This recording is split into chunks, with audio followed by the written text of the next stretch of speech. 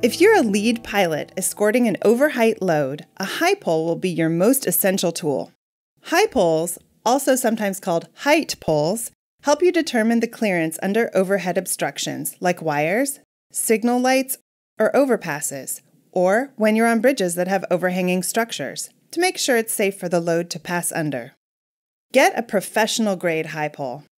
Make sure the upper portion is flexible so you don't damage the pole or any objects it touches, and make sure it's non-conductive to prevent electrical shock.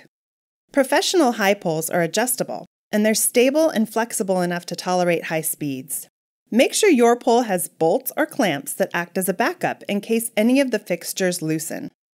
Your high pole must be mounted on the front of the lead escort vehicle. Make sure the mount doesn't interfere with your vehicle's airbag sensor. Also make sure your mountings are strong enough to hold the pole in place even at high speeds. It's a good idea to have high pole mounts on different places across the front of your vehicle so that you can measure heights from various positions within a lane. Make sure you can see the top of your high pole from the driver's seat. Some Pivos have mirrors or cameras mounted on their vehicle for this purpose. If you're not escorting a load or conducting a route survey, you need to remove your high pole or lower it to legal height. Remember, if you're a new pilot, you shouldn't be running with a high pole until you have some experience. Ride with a seasoned Pivo and make sure you get on-the-job instruction before piloting an overheight load.